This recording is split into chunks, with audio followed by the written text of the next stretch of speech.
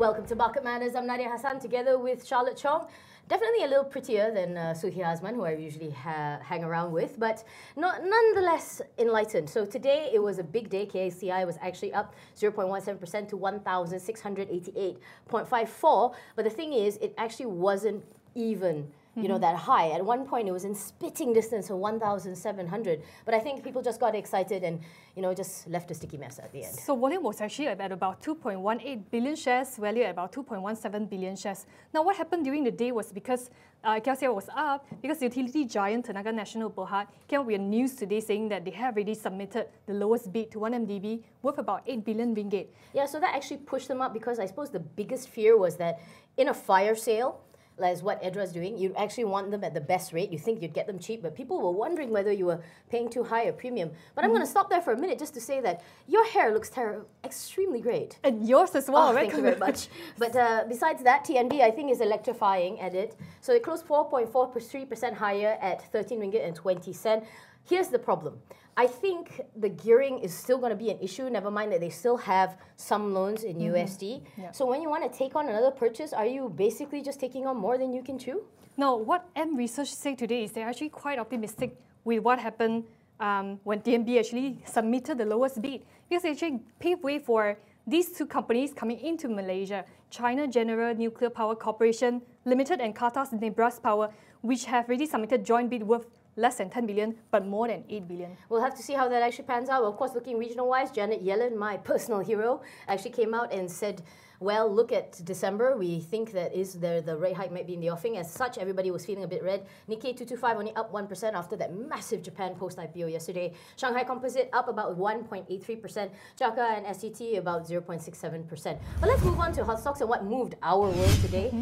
It's a company that we do see in the headlines. It was the top, not top gainer, it was the most active today. Sanichi Tech Bhd up 11.76% to 9.5 cent or 10 cent if you went up to round it up. 10 cent, yeah, intraday high 10 cent today. Now this company actually was and still am advanced plastic injection mold manufacturer, but last year they ventured into property segment. Yeah, at least it wasn't oil and gas, right? I mean, put it this way, when people want to diversify, they either choose property or they will choose oil and gas. So the reason we actually had this piece of news on the Edge Markets today about how MD Datuk Seri Jackie Pang actually said that, they're unperturbed by this current property slowdown and upbeat on its maiden launch in Malacca. So here's my question, right?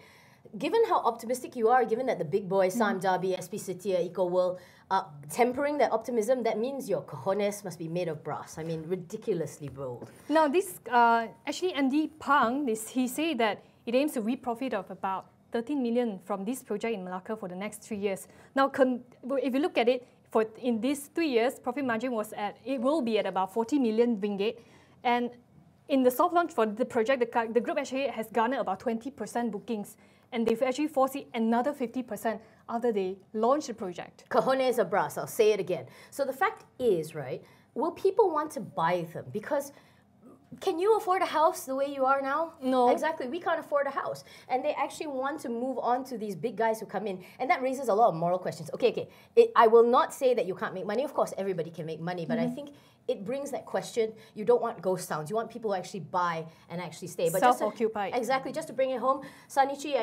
top most active today, actually up by about 11%. Company used to do plastic molds, now going into property. MD Jackie Pang, very, very unperturbed about the slowdown. Like I said, really, really great gumption. Let's see whether or not that actually pans out.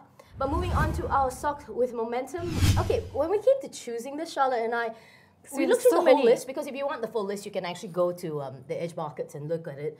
But ECS ICT, negative momentum, up 7% today to about 1 ringgit and 64. So what do these guys do, Sean? So I think they are the largest ICT products manufactured in Malaysia. I think what the Edge Research says, share price have really up 30.4% from 1.25 in August this year. So which means the share price actually are coming down now. Yeah, exactly. So I think it actually went down and it went up. So when they talk about negative momentum, I think they foresee kind of no new catalyst and why is the share price still doing this random bucking trend. But in case you don't know what these guys do, as she said, in a rough thing, they actually sell stuff like Lenovo, tablets, computer, basically, I think Laoyat, right? Their main base of operations is Laoyat. They have a few, not just Laoyat.